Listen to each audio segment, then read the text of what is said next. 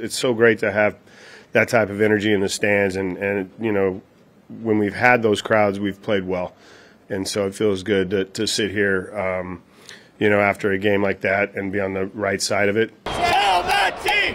Sell that team! It's the third time it's gotten pretty loud this year. Once over there and now twice here. It's the first time I was on the mound for it, and it was definitely I had to turn on the pitch comm a little bit just to kind of settle down. You know, it's crazy out there. A lot of times, at least for me, I don't really hear much out there. You know, but then all of a sudden they started chanting and kind of felt like a wave that hit you.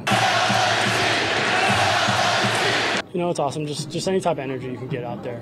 Really, you know, I don't think fans realize how much they do for players. As far as just bringing energy, you know, it's a long year, and you know, there's times when guys are grinding, and just having that little bit of extra energy within the stadium that the fan base can bring, it definitely uplifts us. I think the one in San Francisco was the loudest, and it might not have been the loudest. It was everyone's just kind of in sync, and it was, you know, 35,000, 40,000 people all chanting the same thing at the same time. It got loud quick on that one. You know, the reverse boycott night, it was loud the whole night. You know, and there was times where the chants did get loud. But yeah, I think in San Francisco last week it was probably the loudest I've heard. It's incredible. I mean, there's not many places louder than Oakland. You know, when there's a lot of people in there, and the fans out there today were just fantastic. You know, the chants, you know, felt like the old days. I mean, it was awesome to be a part of, and especially for these young guys, you know, being able to come into Oakland and hear what this place is like when there's fans out there, and yeah, it's special. So, real good day for the young guys to be a part of that and feel that energy.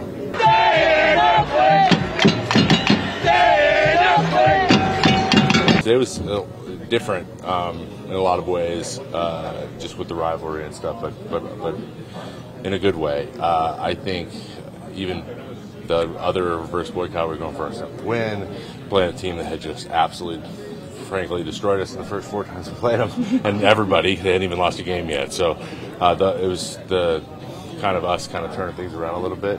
This time was more of a, you know, versus San Francisco, the crosstown rivalries. You know, playing in New York and the Yankees games where, you know, we played them a couple of times on September 11th. Like those are like really special. So anytime you get an opportunity to get the ball in those situations, it's important to realize the gravity. So they were a lot of fun in just different ways.